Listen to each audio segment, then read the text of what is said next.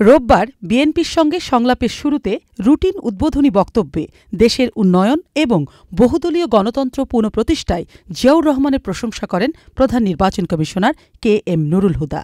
তার এ বক্তব্যকে কোনো ফাঁদ নয়, বরং সত্য ভাষণ বলে মনে করছে বিএনপি। কিন্তু সিইসির সঙ্গে সংলাপে বসে আপত্তি জানালেন জিয়ার আমলে দেশের বাইরে থেকে তার শাসনের বিরোধিতা করা এবং আওয়ামী লীগ থেকে বেরিয়ে সময় সময় বেগম জিয়ার সঙ্গে এক মঞ্চে বসা আব্দুল কাদের সিদ্দিকী।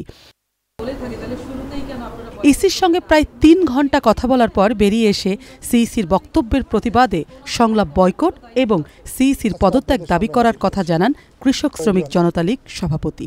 আলোচনা বয়কট করেছি এই জন্যে যে গতকালকে সিইসি তার টোটাল কমিশনের সঙ্গে আলোচনা করে নয়, তিনি এককভাবেই বলেছেন যে জিয়াউর রহমান বহুদলীয় গণতন্ত্র পুনঃপ্রতিষ্ঠা করেছেন।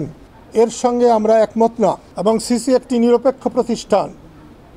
সিসি একথা বলতে পারেন না যে জিয়াউর রহমান গণতন্ত্রের প্রতিষ্ঠা করেছেন আর শেখ মুজিবুর রহমান গণতন্ত্রকে হত্যা করেছেন।